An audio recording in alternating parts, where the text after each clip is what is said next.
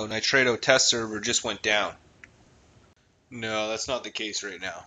But sadly, I strongly believe that will happen eventually. I hope it doesn't, but if Nitredo test server does go down, if it goes dark, I plan to be prepared. We've now secured the website called blindtigergaming.com. This website is going to enable us to regroup quickly and re-establish ourselves on a new server. But we also have larger aspirations for the tribe. The aspirations we have for the tribe are pretty simple. We're going to be using blindtiger.com as a hub, a place where you basically throw up a flare, and whatever game you're on, you say, I need people here on this server. It's all on the site that's explained. The site's going to be under construction for the next little while. We're going to discuss it this Saturday at the meeting. We've managed to create communities within communities. Our tribe, our guild, houses different cliques and groups within the overall tribe that basically function on their own, but all contribute to the same goal and to the same overall tribe. And this is the kind of group I know we can take to other genres, to other games, whether it be Star Citizen, that's a little ways down the road, or simply Call of Duty.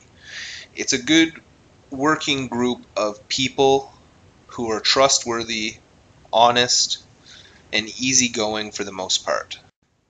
And we're not simply building another Zerg guild where we mass people and go conquer servers. As you can see, what we've done here on Ark, we basically elevated the lives of all the newcomers, of all the new players, and some of the old players have joined us.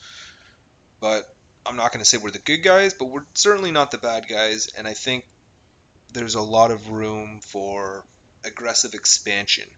We have room for more members. Just like on Ark, we went from 5 members to 15 to 100. And why not take this 100 to 1,000? Let's get an army. And that army might not all be on the same game at the same time. But we can have different groups of people in different areas. And if today we're playing Ark Survival Evolved with one group, the next day you have the need to go play Call of Duty with another, so you go to the hub, see who's organizing groups on that game, and join the server, throw up the flag. And this will also allow other people to be leaders on different games. Because I'm the tribe leader on Ark Survival Evolved, doesn't mean I'm going to be the tribe leader or guild leader on other games. It'll allow me to come and go as a foot soldier here and there, which is something I'm also looking forward to.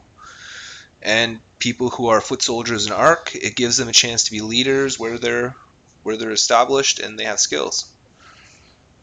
I feel there's endless possibilities for this idea if we foster it correctly, but it's going to take input and contribution from everyone.